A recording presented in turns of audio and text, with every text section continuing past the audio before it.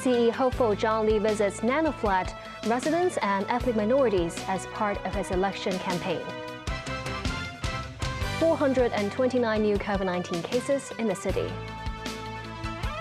And Ukraine president set to meet the U.S. Secretary of State and Defense Secretary in Kyiv later today.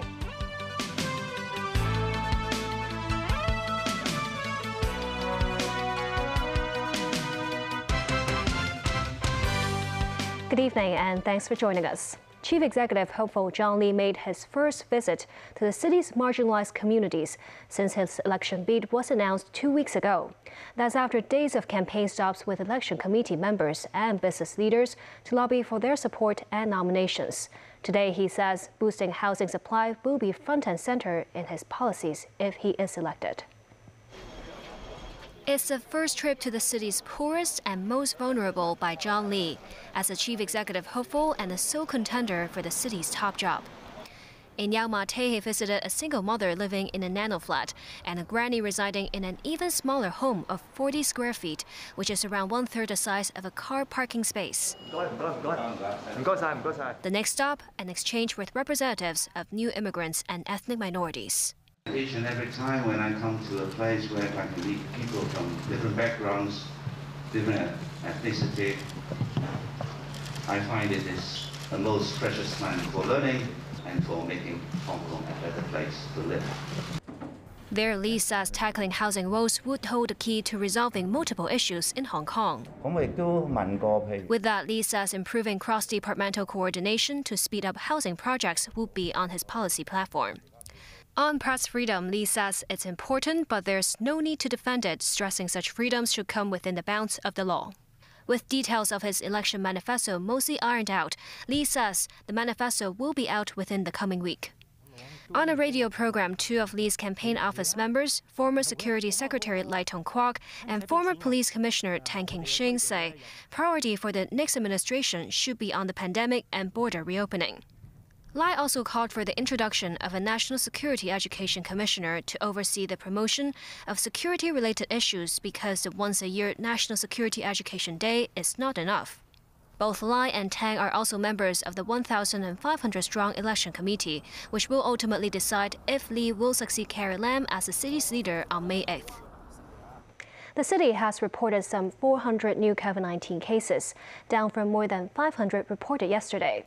Most of the new infections were locally transmitted. However, the authorities are on the lookout for a possible rebound, as most primary schools will resume half-day in-person classes tomorrow. Kay Blong has more details. The city's daily COVID case counts remain on a steady decline. Today, 429 new cases were reported. All but 19 cases were locally transmitted cases. Among the 410 local cases, half were identified through nucleic acid tests, while the others tested positive using rapid antigen tests. As for the 19 imported cases, 15 tested positive upon their arrival at the airport, including 4 passengers on board Asiana Airlines flight OZ745 and 5 Qatar Airways flight QR818 passengers. These 2 flights will be suspended from landing in the city for 7 days. Meanwhile, 13 more COVID patients aged between 31 and 89 died at public hospitals. So far, the 5th wave of COVID-19 has claimed 9,036 lives. Even though the city's primary schools were given the green light to resume half-day in-person classes last week, more than 500 schools have opted to reopen their campus tomorrow instead. As students will once again be gathering in schools, there will be associated health risks. Currently, 65% of children aged 3 to 11 receive 1 dose, and this is certainly not high enough. For children who are infected, if they are unvaccinated, they could be more likely to experience some serious consequences, such as admission into ICUs. The authorities are also on the lookout for a possible rebound in COVID infections after the Easter long weekend, following the loosening of some social distancing measures. KW TVB News. The Hong Kong College of Physicians has warned that unvaccinated seniors over 60 years old are 21 times more likely to die from Omicron than their vaccinated counterparts. The group says more than 300,000 seniors in Hong Kong have contracted COVID. Among them, more than 8,000 died. Chow Kai-ming is one of the doctors in the group. He described how he witnessed an elderly COVID patient who couldn't even blow the candles on the birthday cake for her 70th birthday. That's because she was all tethered up with oxygen masks. That was her last birthday, he says. The group also says 1 in every 5 unvaccinated elderly COVID patients suffers from long COVID symptoms and has to be readmitted to hospital. With that, the group urges the 350,000 unvaccinated seniors to get the jab as soon as possible before the next wave of outbreaks hits. A professor at the University of Hong Kong's Faculty of Medicine believes the 5th wave of COVID-19 infections has led to the buildup of natural immunity among many local residents. He also thinks the loosening of social distancing measures can be accelerated, but says achieving zero infection will be a difficult task. Timothy Lee has more. Daily COVID-19 cases in the city remain in the hundreds, and the epidemic seems to show no rebound 1 week after the Easter long weekend. Clinical Professor Ivan Hung at the University of Hong Kong's Department of Medicine spoke to TVB News about how local residents acquired natural immunity can help loosen social distancing measures. The social distancing, maybe we could maintain for a few more months in terms of the restaurant facilities or indoor activities.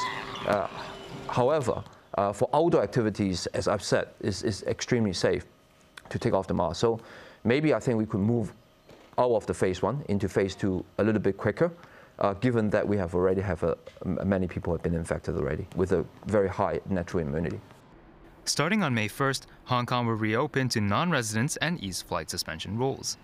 Hung suggests the tracking of new arrivals should be strengthened after they have finished their 7-day hotel quarantine.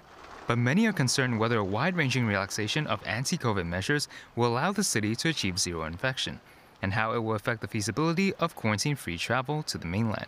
Even if we talk about dynamic zero, it's not actually actual zero.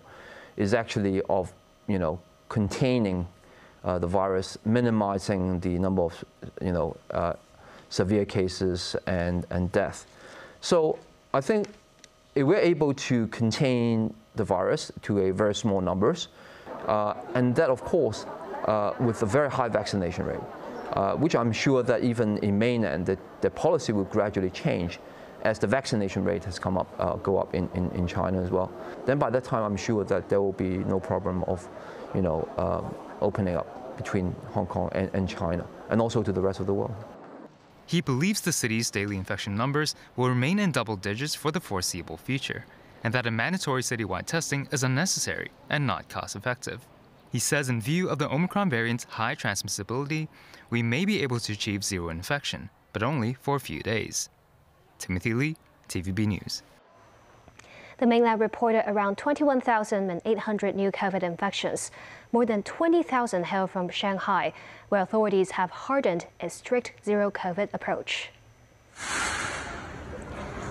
This as volunteers and low-level government staff work to seal off the city's high-risk neighborhoods, sparking anger among some residents.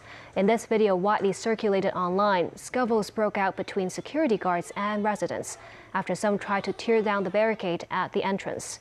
This as Shanghai logged 39 more COVID-related fatalities. Since the outbreaks began there 2 months ago, fewer than 100 deaths were registered. An investigation by the Associated Press found there's likely an undercount of the true death toll due to recent changes in the ways to count positive cases, which led to wiggle room in how authorities arrive at the final death toll. This as Liang Wannian, head of the National Health Commission, stressed today that China has no room to relax social distancing rules for now. He warned that lying flat or letting the pandemic take its course will only end disastrously, with the country's most vulnerable bearing the brunt of it. Overseas, U.S. Secretary of State Antony Blinken and Defense Secretary Lloyd Austin are due in Kyiv Sunday to discuss Ukraine's request for more powerful weapons. This as Russia resumed its attack on the Azov-style steelworks in Mariupol and continued their offensive in the east as well as Kharkiv in the northeast.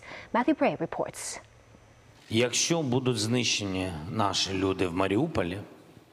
In a dramatic Saturday night news conference in an underground metro station, Ukrainian President Volodymyr Zelenskyy told hundreds of media that he would discuss with American officials the exact list of weapons needed and the pace of deliveries. He went on to say that Ukraine would quit any talks with Moscow if Russian forces killed the defenders in Mariupol. And he fought back tears at one point, saying he shared the pain of all Ukrainians who had lost children in Russia's war. Footage of the Azov-style steel plant with the familiar Z forces of Russian tanks apparently mopping up Ukrainian resistance. And here is further footage of 1,000 civilians sheltering in the complex with remaining Ukraine fighters. Some of the people have been here since February. Мирное небо. Мы хотим дышать свежим воздухом. We want to see peaceful skies, we want to breathe fresh air, said this trapped Mariupol resident. A totally different version of events naturally from the Russian side. Igor Konashenkov, the defense spokesman, said Mariupol is normalized. Residents are free to move without hiding from shelling of Ukrainian Nazis, and humanitarian aid is being delivered. Residents of Kharkiv are still fending off Russian bombardment too. 3 people were killed here and 7 wounded in the city northwest of Donbass on Saturday. They don't give us peace or quiet even on the holidays, said one distraught resident, referring to the Orthodox Easter. Matthew Bray, TVB News. Russian President Vladimir Putin has attended an Easter Mass conducted by the Russian Orthodox Church, which has strongly backed the so-called special military operation in Ukraine. The service held on Saturday night saw Putin, along with the Moscow mayor Sergei Sobyanin, holding lit red candles. The head of the Orthodox Church, Patriarch Kirill, officiated the service. Kirill said he hoped the conflict would end quickly, but did not condemn it. His statements have splintered the worldwide Orthodox Church. Putin did not speak during the service other than to say, "Truly he is risen," in response to the Patriarch saying, "Christ has risen," along with the rest of the congregation. 10 people have been confirmed dead after a Japanese tour boat with 26 people on board went missing yesterday off the country's northern coast. The search for the others is still ongoing. Authorities are using aircraft and patrol boats in the search and rescue operation. The tour boat was carrying 24 passengers, including 2 children and 2 crew members during the cruise. The boat reportedly ran into trouble off Shirotoko Peninsula, famous for its wildlife and dramatic coastline.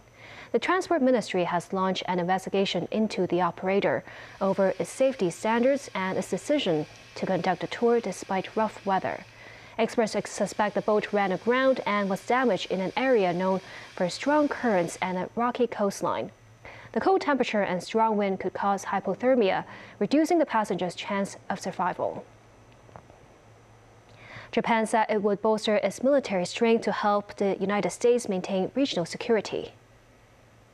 The remark was made by Minister of Foreign Affairs Yoshimasa Hayashi during a visit yesterday to a U.S. aircraft carrier patrolling Asian waters.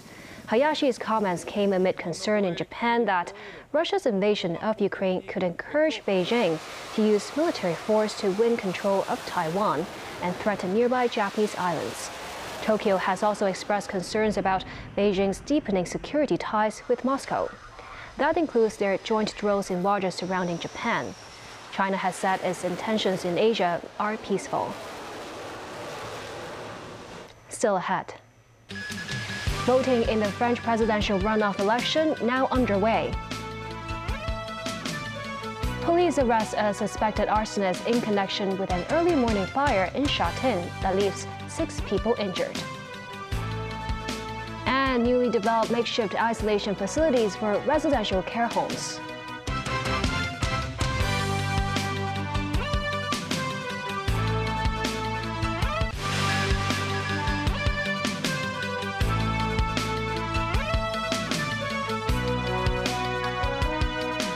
Welcome back. Voting in France's presidential runoff election has got underway. Incumbent leader Emmanuel Macron is facing off against his right-wing challenger Marine Le Pen as he seeks a second 5-year term in office. Danny Rao tells us more. The French public have 12 hours to cast their votes in Sunday's presidential runoff election. They will decide whether to keep the centrist pro-EU Emmanuel Macron in power or hand over the reins of the country to right-wing Brussels critic Marine Le Pen. Recent opinion polls have largely shown Macron holds a solid lead in the race, as he bids to become the first French president in 20 years to win a second term. The incumbent leader has pledged to virtually eradicate unemployment in France should he be re-elected. The national jobless rate has already decreased during his current term to its lowest level in a generation. Macron also wants to progressively raise the retirement age from 62 to 65, increase the minimum monthly pension, in addition to raising the salaries of teachers. Furthermore, he has proposed that companies should be able to give employees an untaxed bonus of €6,000, as well as putting caps on energy bills. Macron has criticized many of Le Pen's policies, particularly one that would ban Muslim women from wearing headscarves in public. Some analysts believe Le Pen's attempts to rebrand the image of her National Rally party may not quite be enough to win over the electorate. She has centered her campaign around reducing France's rising cost of living, with the nation having been hard hit by a global surge in energy prices. Le Pen has rebuffed accusations of racism over her plans to give priority to French citizens for social housing and jobs, as well as scrapping certain welfare benefits for foreigners. She said these policies would benefit all French citizens, regardless of their religion or origins. Le Pen, who is aiming to become France's first ever female president, has also criticized Macron's public persona, arguing he is an elitist who is out of touch with ordinary French people. Pollsters speculate that both Macron and Le Pen will need to win over voters from outside their usual support bases in order to guarantee election. Whoever emerges victorious will still need to make gains in June's parliamentary elections in order to secure a platform to implement their keystone policies. Daniel Rowe, TVB News. Back locally, 6 people were injured in an early morning fire in Shatin, with the police arresting a suspected arsonist. The fire began at 2 a.m. in a housing unit on the 19th floor of Feng Wai House at Sun Tin Wai Estate. Firefighters forcibly entered the unit to rescue a 76-year-old woman and a 28-year-old man. Both were unconscious and in critical condition. Another 3 individuals affected by the blaze, including a 6-month-old infant girl, were sent to the Prince of Wales Hospital. The suspected arsonist, a 57-year-old man, was arrested in the building's stairwell. Police found that he was carrying 2 knives. Around 400 residents had to be evacuated from their homes during the fire. Firefighters put out the blaze after about an hour. A woman has been arrested in North Point in connection with the death of a 19-month-old toddler. Police received a report the baby girl and the woman had collapsed in a flat on Kings Road Saturday night with neck injuries. The toddler was believed to have been strangled. The 24-year-old woman in the apartment also sustained neck injuries and was conscious while being sent to hospital. Suicide notes and plastic cords were found in the unit. The woman has been detained for further investigations. The company has developed a set of equipment for residential care homes to set up makeshift isolation facilities at their own locations. Each unit is composed of a cubicle covered with plastic film and installed with air filtration and sterilization machines.